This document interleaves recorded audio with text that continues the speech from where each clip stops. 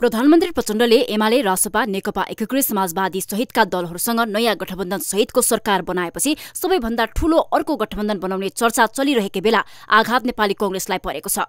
गठबन्धन जोगाउन कांग्रेस सभापति हदैसम्म लचिलो बनेका थिए। राष्ट्रसभा अध्यक्षको दाबी पनि देउवाले करिब करिब छाडिसकेका थिए। प्रधानमन्त्री प्रचण्डको योजना अनुसार चलेको भन्दै पार्टीभित्रै आलोचना हुँदा पनि उनले गठबन्धन जोगाउने भनेर सबै आरोपहरू सहँदै आइरहेका थिए। तर यति लचिलो बन्दा पनि देउवाले गठबन्धन जोगाउन सकेनन्। अहिले कांग्रेस केन्द्रबाट मात्रै बाहिरिएको छैन, साथै प्रदेशबाट बाहिरिने क्रममा छ। कतिपय प्रदेशहरूमा तत्काल वर्तमान गठबन्धनको बहुमत नदेखिएका कारण कांग्रेसबाट मुख्यमन्त्री बनेकाहरूले कांग्रेस इतरका मन्त्रीहरू बर्खास्त गर्दै क्रस फायर गरिरहेका छन्।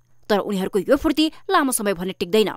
देउवाको योजना। अर्को गठबन्धन बनेपछि हातैमा आउन लागेको प्रधानमन्त्री पद देउवाले गुमाए। यसको पीडा भुलाउने प्रयास बुढानीलकण्ठ निवासमा बसेर देउवाले गरिरहेका छन्। तत्काल कुनै ठूलो प्रतिक्रिया नदिएका देउवा भित्रभित्रै रणनीति भने बुनिरहेका छन्। अहिलेको सत्तारूढ गठबन्धन भत्काउन देउवाले सबै प्रयास जारी राखेका छन्। ओलीलाई नै प्रधानमन्त्री बन्ने प्रस्ताव पनि उनले पठाएको स्रोत बताउँछन्। ओलीलाई मात्र होइन, देउवाले रासपा सभापति रवि लामिछानेलाई पनि प्रधानमन्त्रीको प्रस्ताव पठाए। उता हतार हतार माधव नेपाल भेट्न देउवा कोटेश्वर पनि पुगे। तर पनि देउवाको प्रयासले तत्काल काम गरेन। शनिबार फेरि बुढानीलकण्ठमा कांग्रेसको बैठक बस्यो। बैठकले राष्ट्रसभा अध्यक्षमा उम्मेद्वार उठाउने तयारी गरेको छ। उम्मेद्वार उठाउने टुङ्गोमा पुग्नु अघि कांग्रेसले गठबन्धन बाहिर रहेका दलहरूसँग छलफल समेत गर्ने भएको छ। अहिले राष्ट्रसभामा 17 सांसद सहित माओवादी सबैभन्दा ठूलो दल बनेको छ। कांग्रेस 16 सांसद सहित दोस्रो स्थानमा छ। राष्ट्रसभामा एमालेको 10, नेकपा यसको 8, जसपाको 3, लोसपाको 1 र राष्ट्रिय जनमोर्चाको 1 सांसद छन्। माओवादी, एमाले, एकीकृत समाजवादी र जसपा मिल्दा 30 सांसद पुग्छन्। 59 सदस्यीय राष्ट्रसभा अध्यक्ष निर्वाचित हुन 29 सांसद भए पुग्छ।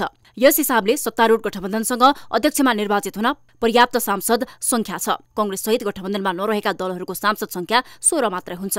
सिटौलालाई निराशा मात्रै। अघिल्लो गठबन्धनको मद्दतबाट राष्ट्रसभा निर्वाचित भएर आएका कृष्णप्रसाद सिटौला गठबन्धन नटुटेको भए राष्ट्रसभा अध्यक्ष बन्ने लगभग निश्चित थियो। प्रधानमन्त्री लाइनमा रहेका देउवा जस्तै सिटौला पनि निराश बन्नु पर्यो। अघिल्लो गठबन्धनको ठाउँमा एमाले सहितको अर्को गठबन्धन बनिसकेको छ। यो गठबन्धनसँग राष्ट्रसभा अध्यक्ष र उपाध्यक्ष जित्न पुग्ने मत छ। यस्तो अवस्थामा हार्नकै लागि सिटौलालाई कांग्रेसले उम्मेद्वार नबनाउने भएको छ।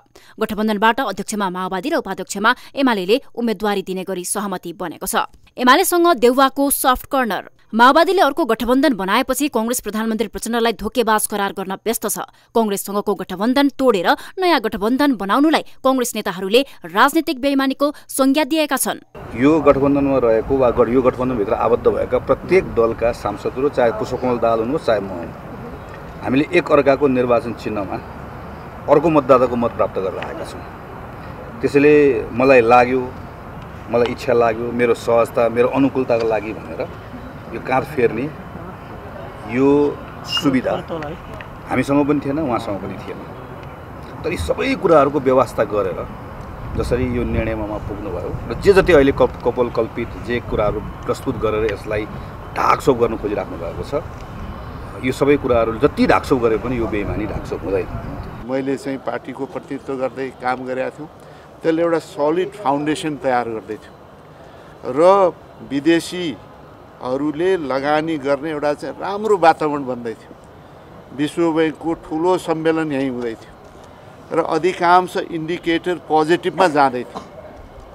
अब त्यसबाट चाहिँ म खुसी भइनँ भन्नु निराधार असत्य हो, गलत हो र उहाँको अर्कै आशयका साथ उहाँले त छिनमा म जे पनि गर्न सक्छु, लात हान्न सक्छु, म हुन् जे अस्थिर भइरहन्छ, उथल पुथल भनेको थिएँ त्यहाँ अस्थिरता भइरहन्छ भन्नुले उहाँले जे अभिव्यक्त गर्नुभयो म त अझ चाहिँ विकास चाहन्छु, अझै पर्फर्मेन्स चाहन्छु भन्ने कुरालाई आफै कन्ट्राडिक्ट। त्यसैले प्रचण्डसँग रुष्ट बनेका कांग्रेस नेताहरू बदला लिनकै लागि भए पनि राष्ट्रसभा अध्यक्षमा उम्मेद्वार उठाउने तयारीमा छ।